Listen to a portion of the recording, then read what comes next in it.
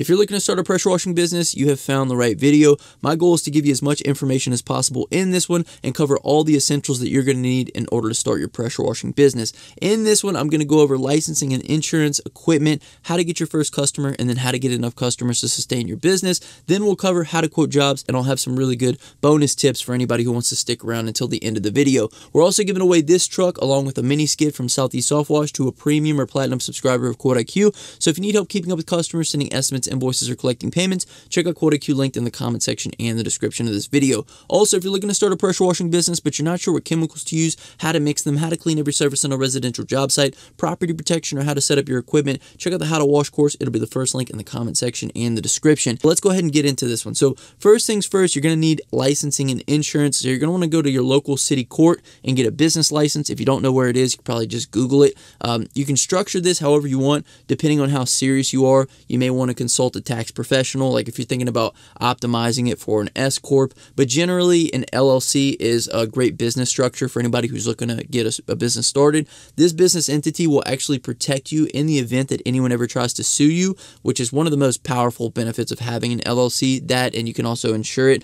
You want to be sure that you are protected by a business entity. In the event that you are sued, they could technically go after all your personal assets. So if I sued someone who came and cleaned my property and they didn't have a business license or an LLC or something in place, then I technically could go after everything that they have in their bank account. So typically this process just involves, filling out some paperwork with all your business information, and then you can go ahead and get it filed and you'll get processed in with the state. Next, you're going to want to check in with your city, county, or parish to be sure that you don't need any specific permits in order to start your pressure washing business. Now, different places across the country have different requirements, so that's why I said check with them. So once you've taken care of that, the next step is going to be to get insurance. I will have a link below to a free insurance quote. You can get insured in as little as 10 minutes. Now, I will say this, if you go locally or if you find a local insurance provider, they will probably be cheaper. However, it will be less convenient. I'm offering you a button that you can click, you can fill it out, you can get a free insurance quote. However, if you want to, search online, find another insurance provider, find someone locally, you guys can do that as well. But the next step is just to get insurance. So if you want a quick quote, check it out down below. I'll leave a link. However, like I mentioned before, it will probably be cheaper if you find someone locally. Next, let's go ahead and get into the equipment section. Now, we'll have a link below as well for an Amazon store that's going to have more equipment than I'm going to even be able to think about in this video. So everything mentioned in this video will be in the Amazon store. However, first things first, if we're starting a pressure washing business, we probably need a pressure washer. So I recommend everybody go out to Lowe's and get your pressure washer for a couple of different reasons. A, they're cheap. B, if you figure you don't want to do this business anymore, you can always return it. Now, if you go through like Amazon to get your pressure washer, it's going to be a little bit harder to return. Lowe's doesn't typically ask any questions. Also, whenever you buy a pressure washer through Lowe's, you can get a warranty. If anything ever happens to that pressure washer within the warranty, I've had this happen before. I'll just bring the pressure washer in and they'll exchange it out for one that they have on the shelf. So that's something that you cannot do on Amazon. So if you're looking to get a pressure washer, you're just starting your business, you don't know if this is necessarily something that you're going to do long term, I would highly recommend just going to Lowe's. You can get a decent pressure washer from about $250 to $500, but you could probably get like the highest end pressure washer that Lowe's sells for about $1,000, maybe a little bit more. So with regards to pressure washers, 2.5 gallon per minute to 4 gallon per minute is going to be best for beginners. I wouldn't go anything lower than 2.5. I know I've seen washers that are like 1.8 or whatever. Those are typically electric washers, which I'm going to talk about here in just a second. But 2.5 to 4 gallon per minute is probably going to be best for you. Also, the range for PSI, anywhere between 2,500 to 4,000 is going to be a good PSI range for you. There's a misconception out there amongst a lot of people, and that is that the higher the PSI, the better the washer is. And ultimately, PSI does not matter because we won't be using pressure in order to clean most of the surfaces that we're going to be cleaning. So the pounds per square inch really doesn't matter. Essentially, if you clean these surfaces the correct way, you can wash them off with a garden hose and they would be good. But just pressure washers are good for things like concrete. However, if we're cleaning like stucco or we're cleaning like vinyl siding, you don't want to be hitting those with 4,000 pounds of pressure. Next, the pressure tips on your washer are going to be what controls the water pressure. This was something that I didn't know for a very long time. I was always curious why they put so many different wash tips, or they gave me so many different wash tips whenever they gave me my pressure washer. The smaller the degree on the tip, the more pressure is going to be produced with that tip. So as soon as you get your pressure washer, take the red tip and go ahead and throw it in the trash can. That is a 0-degree tip and it shoots like a straight line. If you hit somebody's house with a 0-degree tip and a 4,000 PSI pressure washer, you will cause damage. So just go ahead and throw that one away. I would recommend using the white and the yellow ones. Those were the ones that I always use most. They have a good spread on them, but it's not going to be too much pressure. You can also get a thing called a J-Rod, which I'm going to talk about here in just a few minutes, but basically that's going to have like a shooter tip, a fan tip. It's going to have pretty much everything that you're going to need, and you can find that at southeastsoftwash.com. Now, I wouldn't recommend going with anything electric with regards to your pressure washer. I mentioned this earlier because it's going to create unnecessary hurdles for yourself with cords, and also it's going to look kind of unprofessional if you're trying to haul around this little pressure washer with cords around somebody's house. Just my opinion, of course. Do whatever you have to do to get started. If all you had was access to, you know, an electric pressure washer, I know plenty of mobile detailers that use electric pressure washers. However, they're not having to haul them around the house, so it is a little bit different. I'm just letting you know that if you do get one, it will be a pain, it will be a little bit unprofessional, and of course water and electricity never mix, so I wouldn't want to create any instances where I could, you know, combine those two, especially at someone else's property. So I don't recommend electric pressure washers. Anything over 4 gallons per minute, as far as what the pressure washer is rated for, you're going to need a water tank. So that's why I recommend Lowe's in the beginning, because if you're needing to put a water tank on, you're going to need a couple of other components that are going to make it more costly, something like a trailer and just some other pieces. So I recommend anything under 4 gallons per minute. Typically, people's spigots are rated from 3 to 4 gallons per minute, and that's why if you use anything over that, you need a higher flow than what the spigot will allow, and essentially your machine's going to need to pull more water than what the spigot will give it. So that's why you need a buffer tank, something that kind of allows you to pull more water as you need it. Next, let's talk about surface cleaners.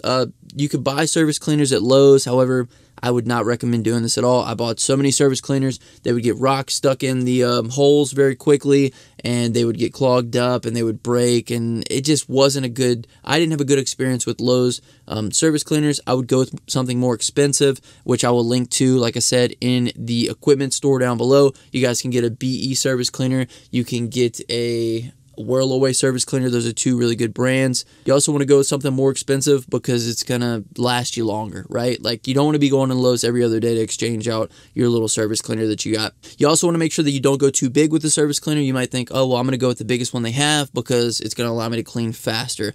That's not necessarily the truth, because basically the lower the flow rate that you have, the smaller the surface cleaner that you should be using. Because if you have a 2.5 gallon a minute pressure washer and you try to use like a 30 some odd inch surface cleaner, there's not going to be enough flow to really like spin that wheel and clean the concrete. So you're going to have to be moving incredibly slow. So the lower the flow rate on your machine, the smaller the surface cleaner that you're going to need. 16 inches would be great for a starter pressure washer. Even if you have a 2.5 gallon a minute, still probably go with the 16 inch. Basically, the rule of thumb with regards to surface cleaners and pressure washers is it's 4 inches for every gallon per minute. So 4 gallons per minute, 4 inches equals 16. 4 times 4, anybody who's not good at math, 16 inches should be good. So that's what I would recommend. If your surface cleaner isn't spinning, you're going to want to check the tips. That can happen sometimes. Little debris or little rocks get clogged up into the tips, and you have to take those off and wash them out. That's something that I messed up on early. Like I said, that's why I didn't like using Lowe's surface cleaners. They would get clogged up, and then I'd be like, what's the deal? So anyway, make sure that you check your tips. If it's not spinning, 4 inches for every gallon per minute, and you're going to be good to go with your surface cleaner. Next, let's go ahead and get into chemical application. Now, there's a bunch of different ways that you can apply chemical. Whenever you're first starting out, though, some of the best ways are like a pump-up sprayer from Lowe's, which is going to take you a long time, but it still works. It's still effective. You also have a downstreamer, which typically comes with a lot of washers, which connects to your washer, and it downstreams chemical from a bucket to basically the end of the line where it's dispersed. The other thing that you can get is an X-Jet, which is my preferred method. I just like X-Jets. I think they work good. I like them. It does a good job. It always pulls the bleach, and it doesn't have anything to do with my washers. They also shoot really far too, so that's another benefit of X-Jets. But basically, the X-Jet connects to the end of the wand, and a hose runs down into a bucket where it pulls the chemical, and you can basically change out your little proportioners to whatever strength bleach that you want, but we're going to talk about bleach here in just a minute. So chemical applicators, pump-up sprayer, downstreamer, X-Jet. Next, let's talk about just equipment extras, things that you're going to need. First and foremost is going to be a ball valve. A ball valve is going to allow you to connect your gun to your pressure hose and then swap between the gun and the surface cleaner, which is incredibly valuable. We can also rinse with the ball valve. You need a ball valve. They're cheap. They're like 25, 40 bucks, something like that. Check it out in the store down below. We have ball valves down there. You're going to need one. The next thing is a garden hose to connect to the customer's water supply. We'll talk about water supply here in just a minute, but basically you need a garden hose, you want to bring your garden hose. I wouldn't trust someone else's garden hose. I would bring my own. The next thing is a J-rod. We talked about this with regards to the tips. It has multiple tips for soft washing. Like I said, it's got a shooter tip, it's got a fan tip. It might have a couple more tips depending on which one you get, but you can check out J-rods. Those will be in the store down below as well, so that way you don't have to swap between the colored ones. You can just use those, and those are essential for soft washing.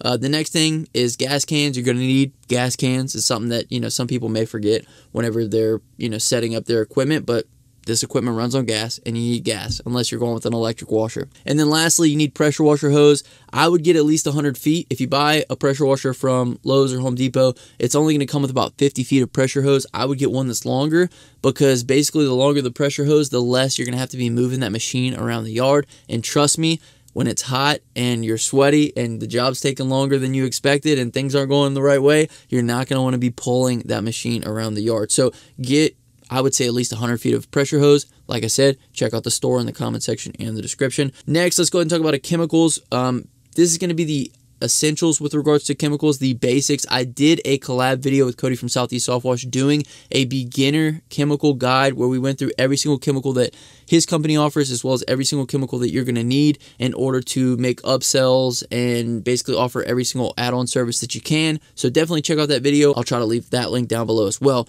But the most important chemical that you're going to need is bleach. It's also referred to as sodium hypochlorite, or SH. And basically you can get this in a couple different ways. You can get it from a pool store in a container. There's bleach providers if you have like a tank that you can fill up. I would recommend like Pinch a Penny. That's where you can get some good bleach. Typically it's like a 12%, but just know that it degrades. You can also get it in Pool Essentials at Walmart. That's another way that you can get your bleach. Just make sure that you're using bleach. Basically what it does is it's going to kill off all the organics at the property. This is essentially what soft washing is. It's first a chemical treatment that kills off all the organics on all the different surfaces with a low pressure rinse in order to rinse off all those surfaces from those pollutants, essentially. And that's why we don't use pressure, because pressure can damage things. Using bleach is going to allow us to kill off the organics and rinse those without damaging anything at the property. Now, with regards to the bleach, you'll also need to mix it with water. You'll need to know the percentages and ranges based on whatever surfaces that you're cleaning.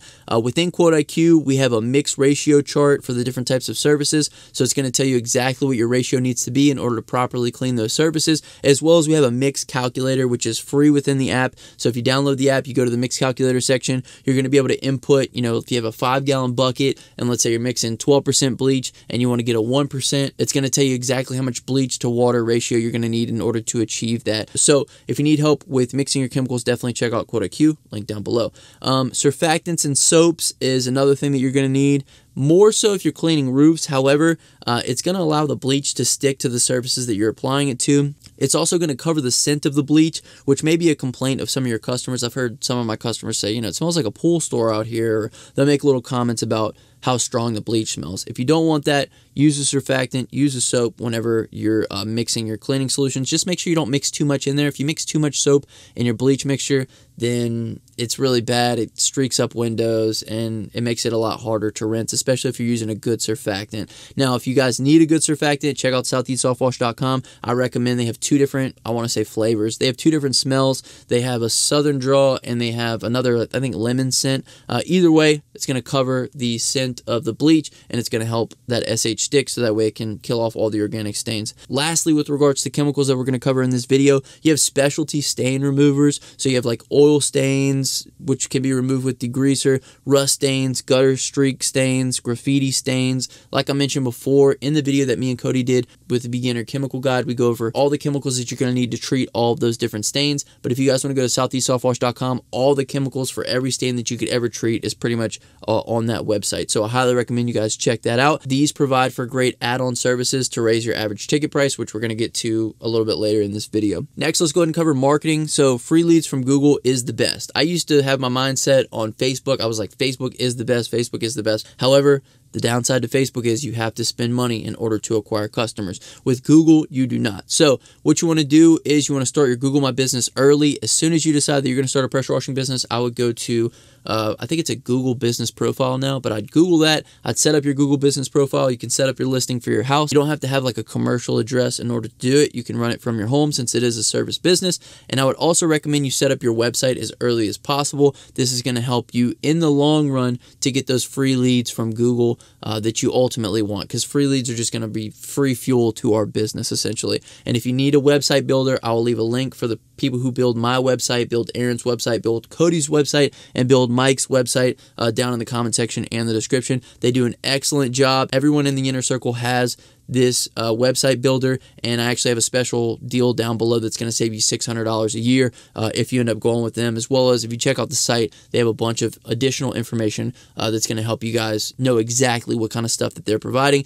They do all kind of stuff that I would never even want to touch or learn about, so I just highly recommend you guys find somebody to do your website, because the free leads on Google are essential. Next, Facebook ads is my second favorite essentially, because I love Facebook ads. I'm really good at running them. I'm really good at getting customers from them. I've landed $10,000+ jobs off of Facebook ads, and I've just done really well with those. So learn how to run some good Facebook ads. You're going to get a bunch of customers. Also, you could try flyers. Whenever you're first starting out, you really want to rely on sweat equity over some of the other digital forms of marketing or forms of marketing that are going to cost you money, because what we lack in money early on, we can make up for in effort. So flyers are a good way to go. I used to pass out a neighborhood a day until I'd get jobs, and then I'd do those jobs, and then I'd just hit a neighborhood a day until I got more jobs. And so with flyers, it's about getting in front of them multiple times. It's about using that sweat equity, and it's basically how I started. Another way that you can go is clip flyers, which you put a clip on a flyer and you throw it out the window. I highly don't recommend this because I consider it littering, and I hate anyone who clip flyers in my house or clip flyers. I just don't like it. The other ones you can go with are yard signs. You can use other apps like Craigslist Nextdoor, Letgo, Facebook groups to kind of solicit your business in there. You could try some door knocking, which is a very powerful method. I know a lot of people that got a lot of business very quickly door knocking and offering their services. I've done videos where I talked about different scripts that you can use when door knocking. I will tell you this before I go on to the next one. One of the biggest things that you're going to want to do is leverage the fact that you've been in the neighborhood, that you've done work for so-and-so down the street, and that you're offering a special deal since you're already here today. So couple different things you need to act on with regards to door knocking, but it's very powerful to get jobs very quickly. And then lastly, you got word of mouth. There's tons and tons of ways you guys can get business and tons of different strategies that I've made videos on my channel. The biggest thing is you want to find a handful of things and you want to execute them day after day after day after day, and you want to be consistent with them, because what gets measured gets improved, and you want to make sure you're measuring where all these leads are coming from, which is something you can do within Quote IQ. But basically, with regards to your marketing, you want to stay consistent over time. Leverage sweat equity in the beginning to make up for what you don't have in money. Pass out flyers, yard signs, door hangers, whatever you got to do. And then later on, once you start making some money back from jobs, then start reinvesting that money back into paid ads in order to scale your business. And that's going to be the best marketing formula that I can give you in this video. Next, let's go ahead and talk about quoting. So there's basically two ways that you can quote. Firstly, you can quote based upon square footage. So you can measure out the property, you can measure out the home, you can measure out the driveway, the roof, the fence, whatever it is that you're quoting them on, which is basically the essence of what Quote IQ is. It allows you to easily measure properties and create estimates within minutes. And if you're not sure exactly what to charge per square foot, within Quote IQ, we actually have a sheet that'll show you the industry standards for square footage pricing. So if you need help coming up with like ballpark numbers on what your square foot prices should be, and I would give you mine, but it really varies from where you're at. It varies depending on where you're located, what your population size is, how much competition you have, and a bunch of different factors, right? Like the cost of living in Louisiana is much different than the cost of living in New York City or California. So my square footage price is going to be much, much different than somebody who's in New York or California, or in areas with more dense populations or more jobs or less competition. So all those variants kind of get taken into consideration whenever you're trying to dictate whatever your square footage pricing should be. Another way that you can do it is quote based off of time. So how long will this job take me, multiplied by whatever it is that I want to make an hour. Whenever I was working for a landscape company, I was making $10 an hour. So for me, if I was making like $20 or $30 an hour, that was really good. So I would just take a job. I'd say, I think this is going to take me about 4 hours, multiplied times $30. I'm going to charge $120. So that's essentially enough another way that you can go about pricing. And if you want to take it a step further, you can use the cost calculator within QuoteIQ, which is going to help you to generate an hourly rate based on all of the costs that you have and how much of a profit margin that you'd like to make. We included this within QuoteIQ because we know that an hourly rate is one of the ways that people quote, and not knowing your numbers is a great way to not be charging according to what you need to be charging. So definitely check that out if you're interested. But just keep in mind that there's no one way to quote, and there's no such thing as a perfect quote. You want to always be learning. You want to always kind of be adapting your quote based on a couple different factors, which we're going to talk about here next, because you are going to underquote and you are going to basically overquote. You basically want to find a balance. So how do we dial in this pricing and find the balance? First and foremost, we want to adjust price based upon our conversion rate and our lead flow. This is another reason why we put the close ratio calculation on the dashboard of QuoteIQ, because close ratio is a perfect metric to help you determine and dial in on what your pricing should be. So you can also do this with lead flow. For example, let's say that you have a low lead flow, you're going to have to charge a low price. And if you have a low conversion rate, which means if I send out 10 estimates and I'm only getting 2 people, I need to lower my price in order to convert more of those people. And on the other end of that, if you have a high lead flow, you can obviously charge more because we can afford to lose some of those customers. And if you have a high conversion rate, we need to be raising our prices because we don't want our conversion rate too high. I would say a good place to be is probably about 60%. You want to land more jobs than you lose, but you also don't want to land every single job because it is an indication that you're charging not enough. So you want to be conscious of these numbers, and that's why we put it into QuoteIQ. You can measure your close ratio and you can kind of determine where your pricing is at depending upon how many jobs you're landing on how many jobs that you're quoting. So low lead flow, lower price, low conversion rate, lower the price, higher lead flow, higher price, higher conversion rate, you need to raise your price. Now let's talk about how to grow our customer base. We want to work our inner circle first and make every single person aware that we have a business essentially. This is something that's very important. They teach you in real estate to text and call every single person within your contact list and let them know that you're in real estate and that you're able to do business for them. This is something that you need to do whenever you're first starting out, because if you think about how many jobs